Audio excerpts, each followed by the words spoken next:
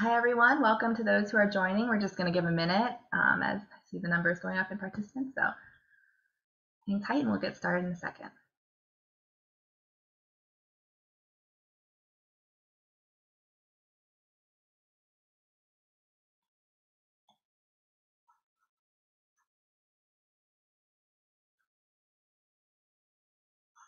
All right, there's still some people joining. Hello, welcome those who have just dialed in. We're just going to give another moment and then get started.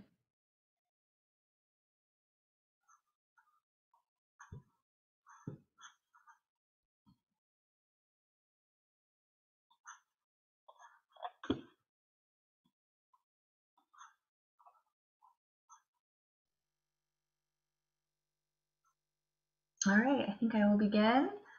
Hello, Partnering for Vaccine Equity Learning community members, and welcome to this afternoon's learning event. My name is Crystal Ramos, and on behalf of our team at the Urban Institute, I want to thank you all for joining us. I'm very excited that today we'll be hearing about the Vaccine Resource Hub, which is a key component of the Partnering for Vaccine Equity Learning community. The Resource Hub is being managed by our learning community collaborators at the CDC Foundation, and they partner with Insomniac Design to develop the Hub's website. Our featured speakers today are from CDC Foundation and Insomniac Design, and they're going to walk us through what the Resource Hub is and how it can support the work you're doing to advance vaccine equity. Before we go further, I'll do our typical quick review of how this session will work. So you've all been muted upon entry to the session. There's a lot of us, so staying on mute unless you are speaking is key to keeping the discussion going without accidental interruptions. You do have the opportunity to speak your questions rather than type it into the Q&A. It's your choice. If you want to speak your question, please use the raise hand feature and we'll unmute you. If you want to type your question, use the Q&A tab to do this. You can ask a question at any point during the session. The chat room feature is also open today, and we encourage you to chat amongst yourself as you'd like, but please use good chat room etiquette. By this, I mean don't post questions for the speaker in the chat because we might not see them there. And also, though this probably goes without saying, please be civil to one another and to our speakers while chatting. Finally, as with all of our learning events, we will post the slides and a recording of the event on our community website and through the digests that go out to the CDC managed adult vax program listserv, which all program members should be a part of. If you have any technical difficulties at any point during the session, you can send an email to our community manager's inbox, vaxequitylearning@urban.org. We'll be watching the inbox and try to help you as quickly as we can. And now it's my pleasure to introduce our featured speakers. Megan Fields is a federal program manager in the infectious disease department at the CDC Foundation. She has over 10 years of domestic and international experience managing and growing innovative public health programs. Megan manages multiple projects and partnerships that use health communications and social media to address COVID-19 and influenza vaccine hesitancy by identifying and countering misinformation, working with trusted messengers to deliver factual content, and providing resources to build capacity across partner organizations. As the CDC Foundation lead for the Partnering for Vaccine Equity Learning community collaboration, she oversees the content management and website development of the Vaccine Resource Hub. Also, we have today Bill Ritson, who is an account director at Insomniac Design in Washington, D.C., a Washington, D.C.-based digital design agency. In partnership with clients around the globe, Insomniac's team of strategists, designers, and developers create innovative products, experiences, and technical solutions that make a lasting impact on brands, people, and communities. Thank you, Megan and Bill, for taking the time to introduce us to the Vaccine Resource Hub this afternoon. Megan, I'll hand it over to you.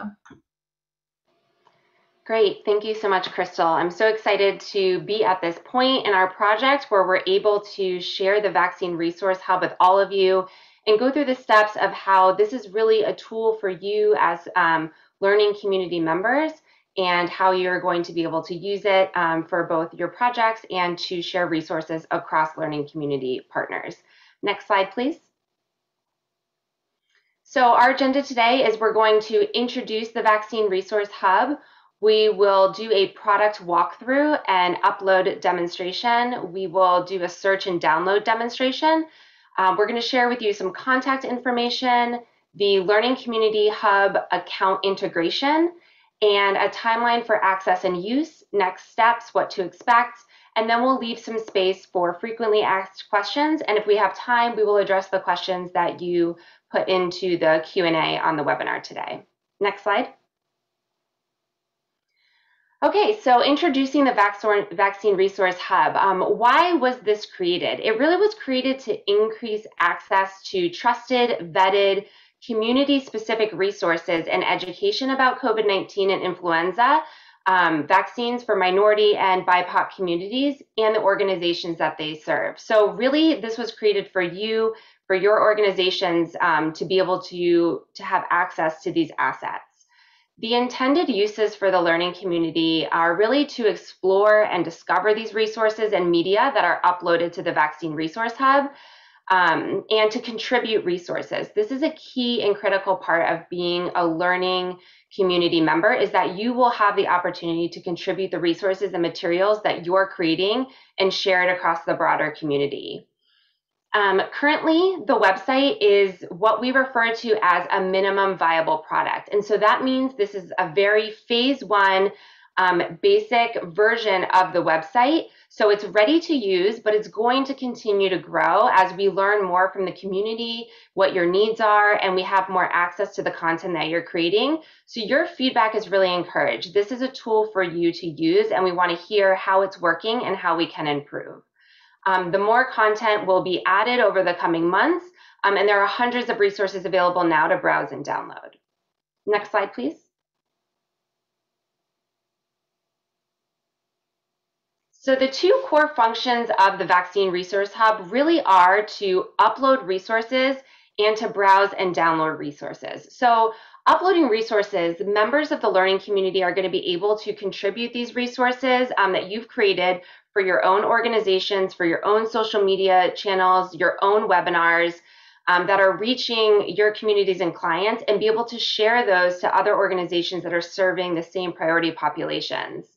There's also the feature to browse and download resources. So you're going to be able to search and discover this curated content that other learning community members and maybe eventually the general public will be able to explore and access for viewing and downloading. Next slide. And here are just a few examples of assets and resources that are currently on the Vaccine Resource Hub. So you can see this first one is an educational fact sheet. It's something that was developed by the CDC, and this has been shared on there so that it's sort of this one-stop shop of all of the different partners across the Partnering for Vaccine Equity program. Here's an example of a brochure, and then we also have social media graphics that you can download and share on your own social media pages if you need more content to use. But we have flyers, there's graphics, we're going to be having webinars posted on there, and other social media content that you should be able to use. But really what I want to do is I wanted to save a lot of the space and time to understand how you as the user can go through the step-by-steps of using the Resource Hub. So I'm going to go ahead and pass it over to Bill, our account director from Insomniac Design, and he's going to walk us through the process from a user perspective.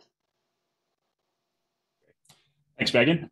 First, we are going to walk through the process for logging in, uploading, and submitting resources. So as we said before, this is a minimum viable product. It's going to change, so the experience will slightly change. What we're going to do to keep everybody posted is provide ongoing information about how to use it. We're going to have a user guide that's going to be frequently updated so that there should be no questions about how to use this. Our goal is to keep this as simple as possible. So as we mentioned, the learning community members will be able to sign into this site using the same credential that they're using for the Urban Institute Equity Learning Community Portal. So after logging in, they'll see a link to to navigate to the page that will allow you to upload resources for review and publication. So next slide. What you see here is just the homepage. So from here, go to the next slide. There's going to be this third-party login screen. So this is a third-party identity provider, which is a secure site that will allow us to connect the credential that's used for the vaccine equity site to the learning community or to the Vaccine Resource Hub, so that we can use the same credential, same email login, and same password. So users will need to input their password here and then select login, and we'll go to the next page. Next slide, please. And this is the login, the logged in version of the homepage. So what you see here is to the top right corner, an upload a resource link. And so that's really the key functionality to go into this upload process. So as soon as you click that, go to the next slide. Thanks. you'll see the core resource uploading login page. So what we have here are a number of fields that will guide the users, the learning community members, through the process of uploading these resources. So the first thing that we're asking for is a title for the resource. The learning community and the CDC Foundation has a content management partner that's going to be working through this process and making sure that everything is correctly titled, information is accurate, et cetera, to make sure that it's a positive user experience for learning community members as well as the general public. So we're going to ask providers to put in the title of the resource, as well as a date for when it's uploaded. And the reason why we have this date for the upload is to track how long it's been on the Resource Hub, flag if it ever needs to be reviewed or updated, and so we can kind of keep a basic track record of the age of the resources that are on the Hub. We then have an optional image. So in case you would like to submit a thumbnail of what that resource looks like for the resource detail page view, which we'll show you in a moment, users are going to be able to upload the just a basic image, small image of what that will look like to give a bit of a preview.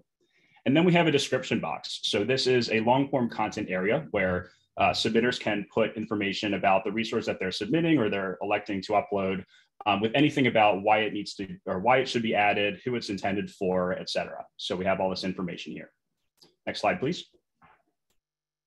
Next, we're going to have a space for users to submit the actual file of the resource that they're looking for. So it's a very simple kind of like Google Drive or Dropbox, just a simple dialog box that opens and allows you to select a file from your computer, your device, to upload. And then we have as well a video link. And what this allows is for if you have a video resource that you publish to YouTube or Vimeo or another streaming site, you can post a link here, and that way we can have, instead of a large file upload, we can feature the video directly on the page itself for viewing. So this is another area where we can make sure that videos are easily hosted. Next, we have a few options and dialog fields for different information or different data that we want to store and house about the resources. So the first is the resource type. So as Megan said before, we have a number of different resource types, such as brochures, fact sheets, videos, toolkits, et cetera. So this is a dropdown that allows you to select what resource type the resource you're uploading most closely fits. Below that is the region. So this is in relation to a specific geography in the US, such as the Midwest, the Northeast, or the Southwest. You can select a region if there's any pertinence to the resource you're uploading. And then we have a topic field here. So what you can do with this dropdown is select items such as Delta variant, antibodies, masks, or testing to make sure that people that are searching for those specific resources and filtering when they're looking and browsing can easily find that. We've also created a number of keywords that can be assigned to resources as tags so that users that are searching for specific topics or keywords can quickly find them. For example, if you have a resource that's about vaccine side effects, a user could search side effects and the tag will appear so that they can then select and it'll automatically filter to this as a matching resource. So once you've completed all of these items, these are all going to be optional inputs. You can submit save. What that does is uploads the data as well as the resource for our content managers to then review. They'll take a look at all of the resources that have been uploaded as well as all of these different data items just to make sure there's accuracy. As well as its compliance against a criteria that the CDC Foundation is working on to make sure that everything is accurate and relevant and trusted information. Next slide. So that's the upload process. It should be pretty straightforward. If there's any questions, we're happy to field them. But we can walk through first the browsing and downloading resources section. So there's two main ways that we currently have in the functionality for searching and discovering resources. This is going to be for community members as well as for the general public, because users do not have to have a login to search and download these files. So the first is going to be a keyword-based search, which we'll show you. And then we can show you those drop downs on the front end for the user, what that looks like so that you can understand this core functionality and how those tags and those inputs kind of feed this search experience. Next slide. So here's the homepage again. What you see is some core links at the top. So there's about the Resource Hub. That's just a general page explaining the functionality of the website, the goals, who's been involved in the process thus far, as well as a link for additional resources. That page will allow users to see additional resources that the CDC Foundation has said are trusted, reliable external resources for different types of other resource hubs, other information centers, and a bunch of different kind of knowledge areas for additional information. So if we go to the next slide. If you scroll down on the homepage, we put the functionality for this search and filtering right on the homepage, since that's really the core functionality and the most important part of this site. So in that top right corner is that keyword search section that I mentioned. So a user can type in something like side effects or masks and search directly through that functionality there. But we also have beneath here a number of filter dimensions or filter drop downs based on and kind of similar to what we had on the back end for people to search and find information relevant to their resource type, the region, the topic by which they're looking for information, as well as the language that most closely matches the audiences that they're trying to reach. Next slide. So if you go to each dropdown, you can see we have nationwide resources that are really kind of for everybody across the general geography, as well as a couple of different community types and some regions specifically to the US. Next slide.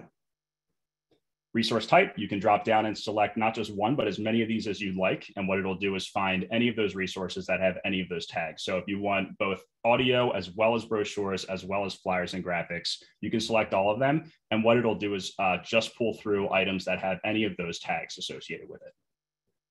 Next slide. The same with topics. We have specific core subjects and topics related to the Vaccine Resource Hub, as well as the Partnership for Vaccine Equity. We've also put in a couple different core communities in there, such as Hispanic, Latinx, in order to make sure that there's resources easily findable and browsable if we're looking for a specific community. Next.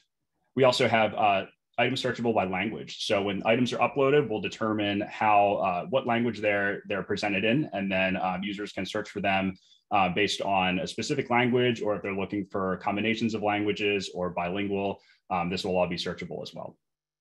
Next slide.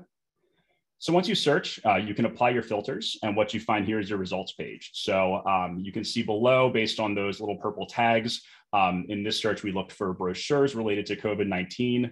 Once you click apply filters, you can find that there were 3 items that were returned that had this tagging combination to them. So you're able to then look at these in more detail and determine which is the most sensible resource for you. So you click on more details, go to the next slide. We'll show you that detail page.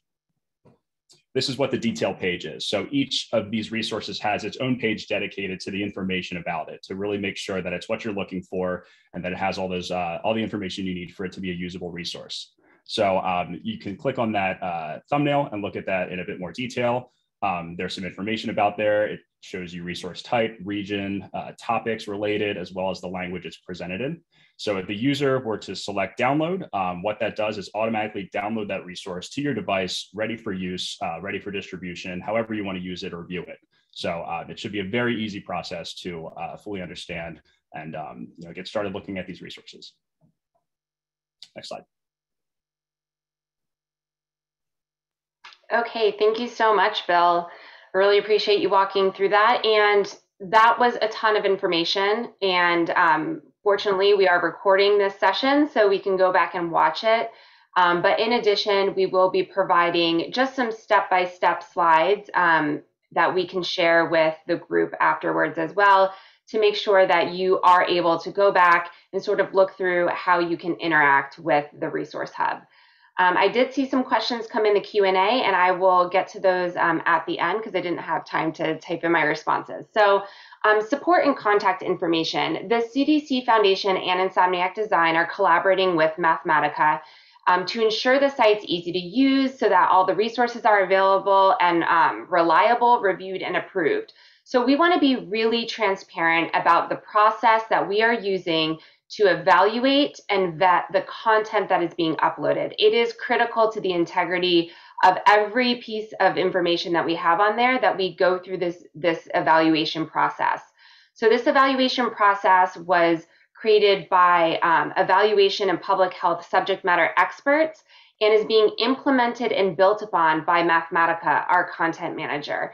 And the reason that it's important is because we all know there's so much misinformation out there, disinformation out there, and we want the users, the learning community members, to be able to feel like they're going to the site and every piece of information on there is up to date and has been vetted in a very systematic way. So after you submit a resource on the website, it's going to go into this sort of pending state.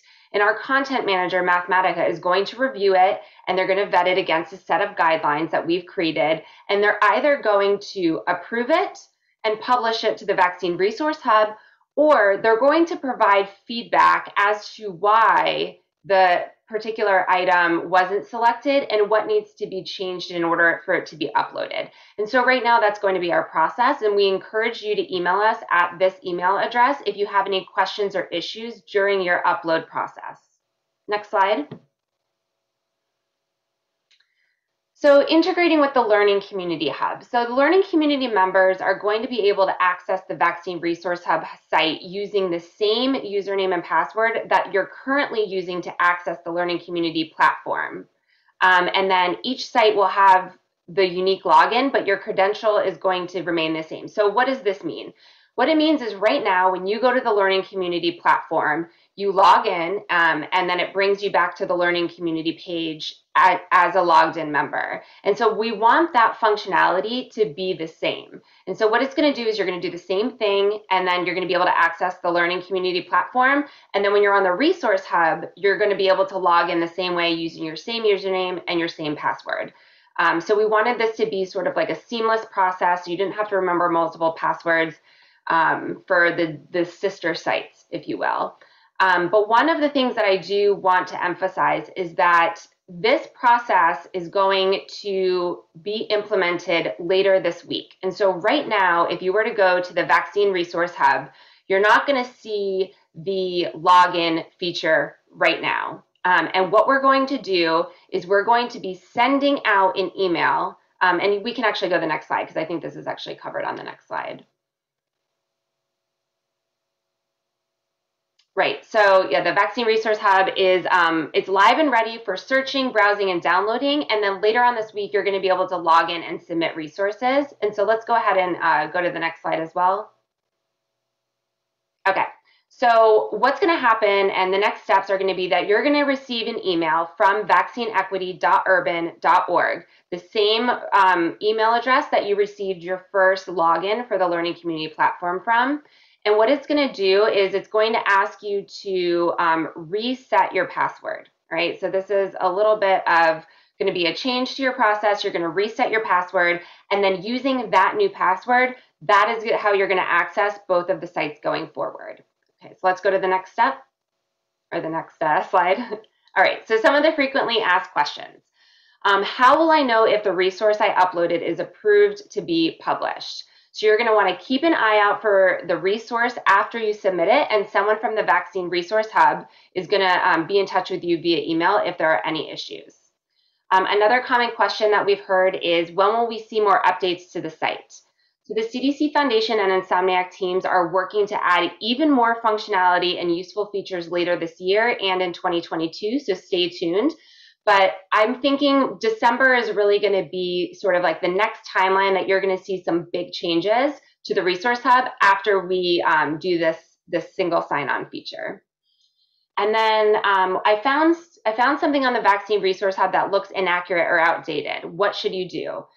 We really want, again, to encourage you to be interactive with this website. If you see anything that you have questions or concerns about, feel free to reach out to us at this email, info@vaccineresourcehub.org. This email is also going to be on the website itself, and let us know so that we can review it. So I'll go ahead and go to the next slide.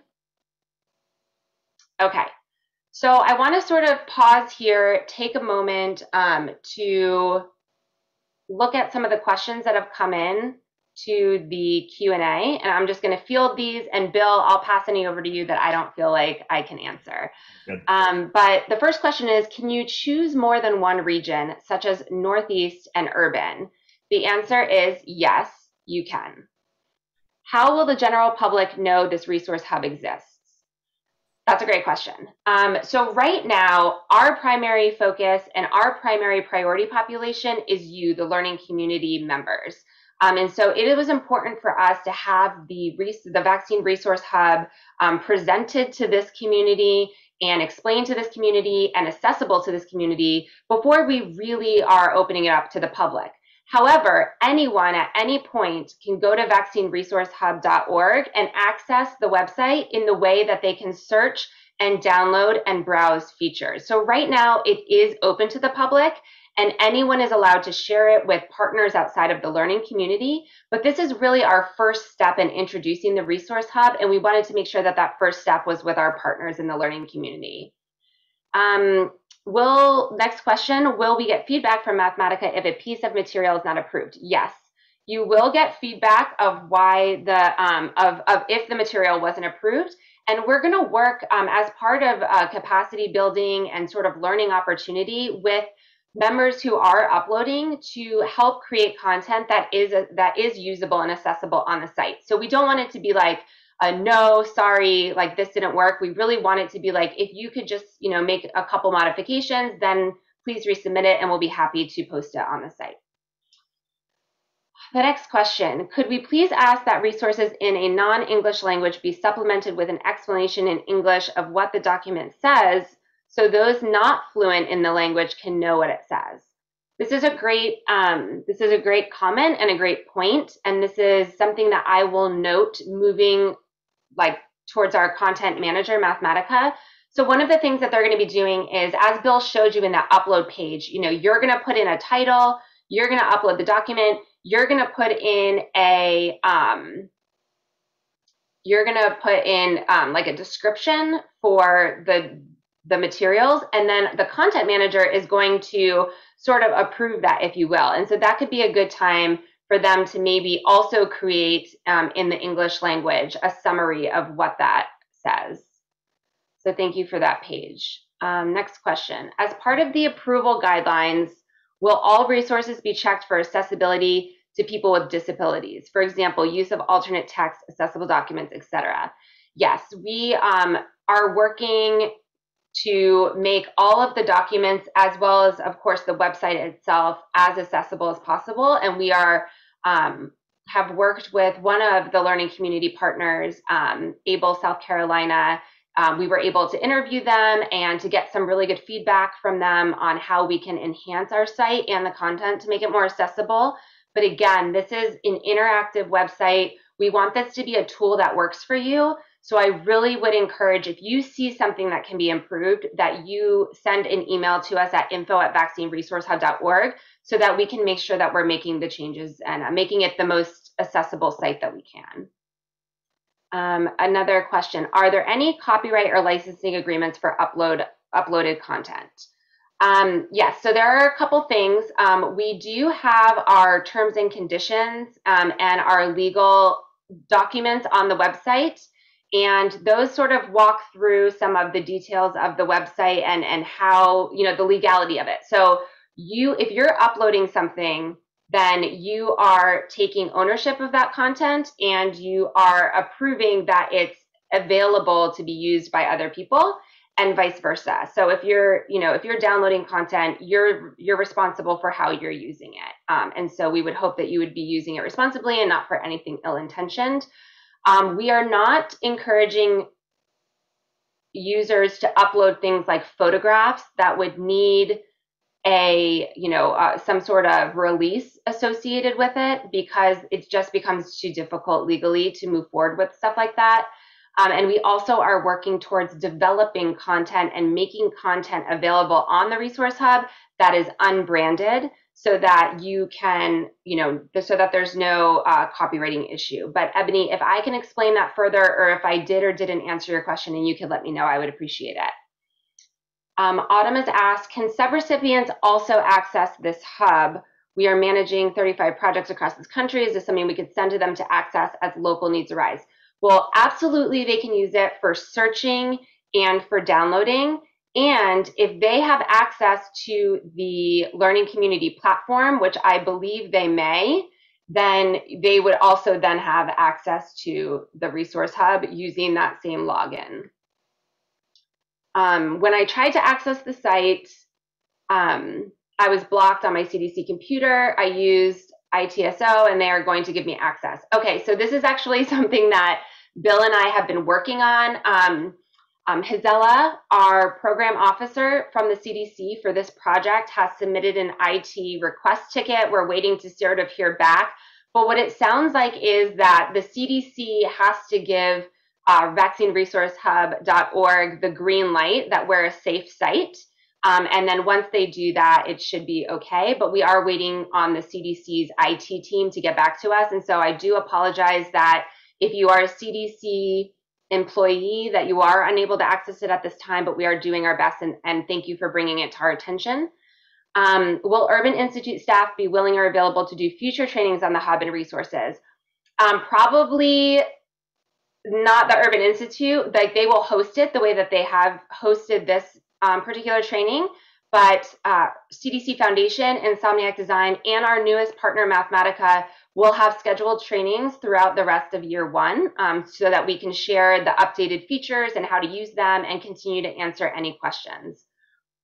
Can you batch upload multiple resources at once? Right now, I believe you can upload 5 resources at a time, but they're going to be associated with the same title and the same description. That functionality will be enhanced and improved in the coming months, where you can have a little bit more flexibility in sort of doing a batch upload. But right now, we encourage you to only upload multiple items at once if they're related to one another. Is that correct, Bill? Am I representing that functionality accurately? Yes, that's correct. We'll have future functionality for establishing collections, series, and making sure that data is all well managed. So yeah, you can upload multiple at once as one piece of content right now. Great.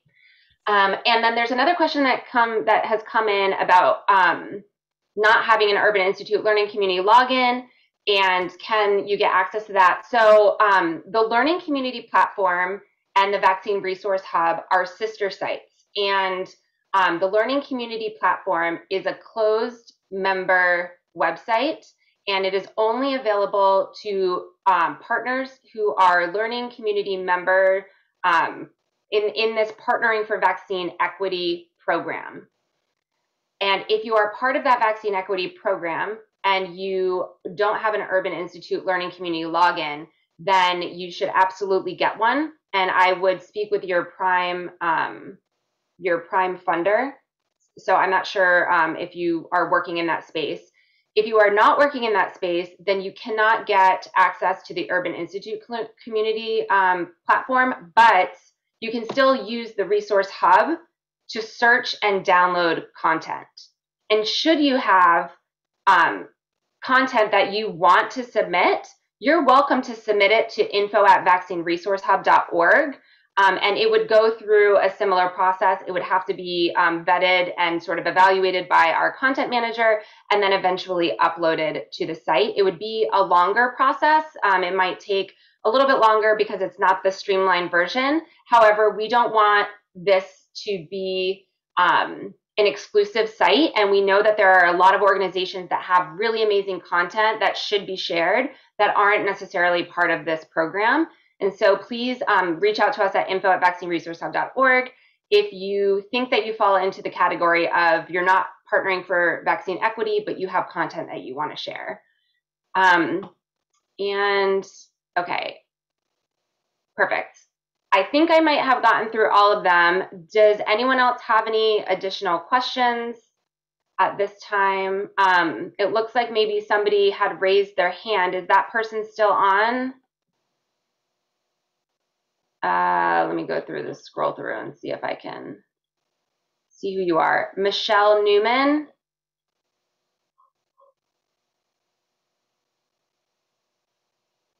Maybe it was an accident.